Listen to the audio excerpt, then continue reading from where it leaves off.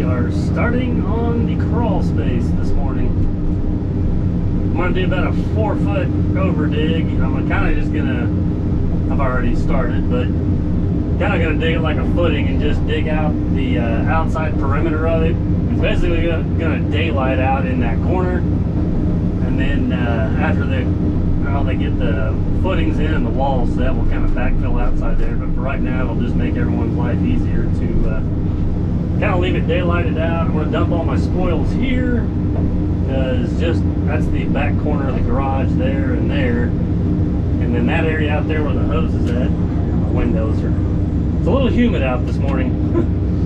Where that hose is at is going to be like a courtyard, and that's actually going to be level with the rest of the house. So we're going to build that up, and then they'll have like a stem wall they'll pour and stuff like that out there. So I'm kind of going to work all my spoils over to that area. Some of it we'll just get rid of, some of it will, like I said, just build that area up. But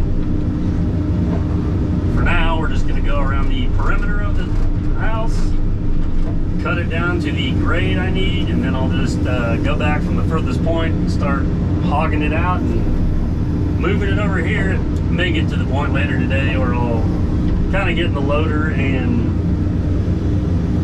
either kind of push those spoils or just like I said, start kind of leveling them out. Excuse me, in that courtyard area. It's going to be a 4-foot crawl space. Basically, we're going to cut it down 5 feet total, have 1 foot of footing, and then 4 feet of wall on it.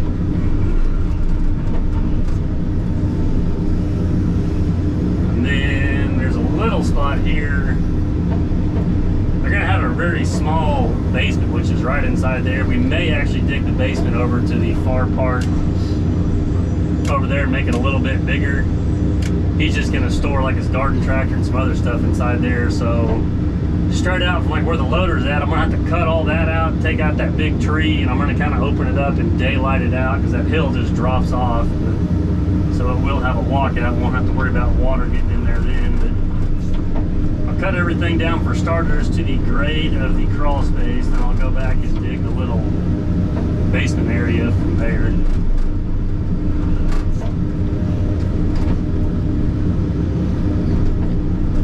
I know it's probably annoying to look at this screen right now with the windows fogging up. It's gonna get to like 98 today, Tuesday, and Wednesday, and then by Thursday it's supposed to get down to 80. So it's like our last little week of summer apparently. So it's extremely humid and muggy right now. So my windows are fogging up a lot.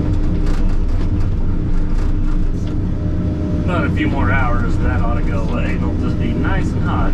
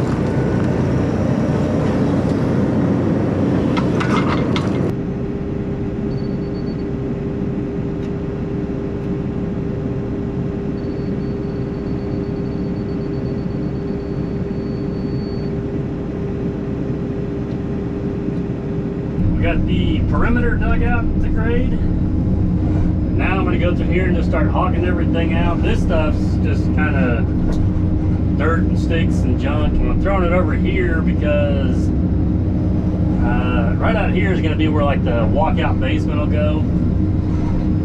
And the crawl space is going to be 4 feet deep. So then the basement, I believe, is going to be another 5 feet down from there. So straight up from there, all this, we're actually going to kind of 45 it over, like where the loader's at.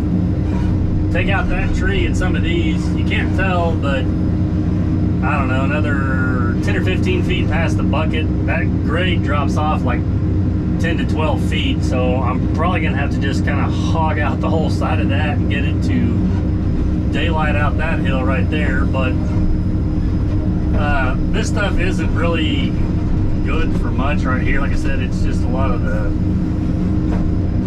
you can't really even call it topsoil, it's just kind of the top dirt or whatever. I get down to some pretty decent clay part way down where I dig it deep right around there.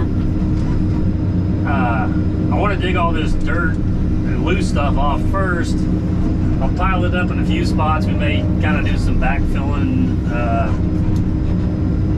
like for the yard and such, but these two courtyard areas have both got to be built up, so I'm going to use some of that better clay to spread on them and roll it in there with the compactor and kind of, work on packing some of that stuff in and let them be kind of settling. So I'll basically go through here and kind of strip all this loose dirt and rock junk until I get down to that reddish orange clay. Get this stuff piled up out of my way, and then I'll come back and finish making my cut to get down to the grade I need, and then take, like I said, all the red good clay and dump in those two courtyard areas and then roll them in. So some of this junk right here may either get hauled off or just wasted out there in the woods somewhere. Some of it we'll use like backfilling along the walls on the outsides of the courtyard area.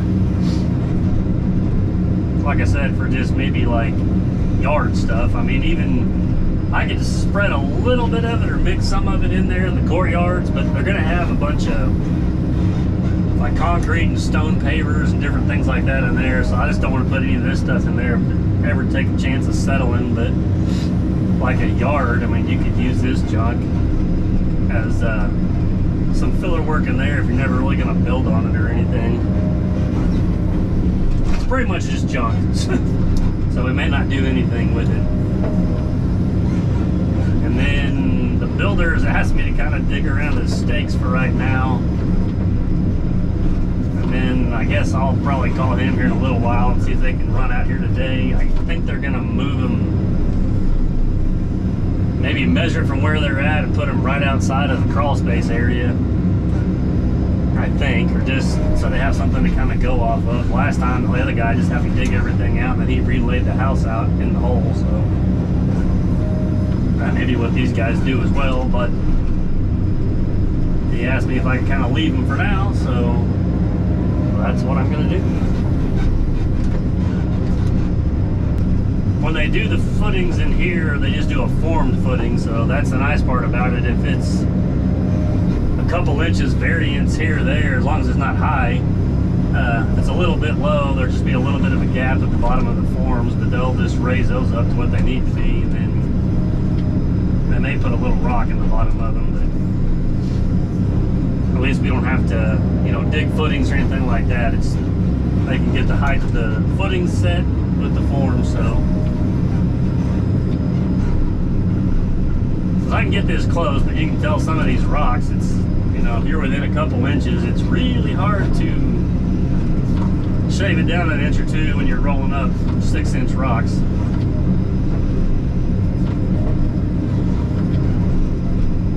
Like I said, we'll get it down here close and then slick it up with this or the loader and then roll it in really well.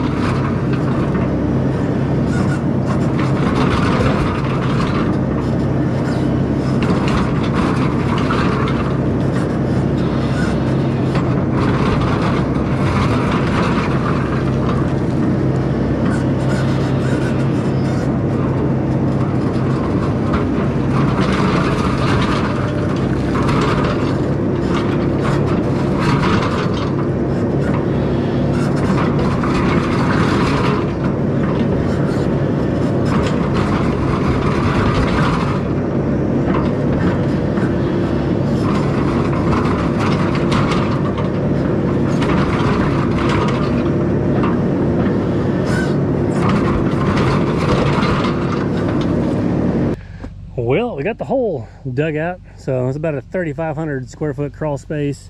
I need to finish shooting the grade. I kind of dressed the bottom of it up, but I think it's still a little bit high right in there, and then work on moving all my spoils back. I took the majority of the clay here. That's where I was talking about the one courtyard earlier, and kind of got that leveled off. I kept it short because they're wanting to they're gonna have a stem wall on there, so I gotta dig a footing, but they wanted it to be in virgin soil, so about 10 feet from the edge of it all the way around. And then once we dig that, we'll put clean rock drain and stuff like that in there, and then we can backfill that all the way around. But yeah, I'm very happy with the progress I made today. So like I said, I just got a little bit of touching back up to get the bottom. I just got a high spot there. I'm gonna need to double check all this, and like I said, once he shows up tomorrow, I can go ahead and get in here and knock all these stakes and stuff like that out and get that slicked up. And for about 9 hours, it's a pretty good day if you ask me. So I got everything fueled up. I'm gonna bring my blower back tomorrow and blow these radiators and air filters out, because as you can tell, it's a little dusty. So, but for tonight, we're gonna head in, so we'll just catch you guys tomorrow.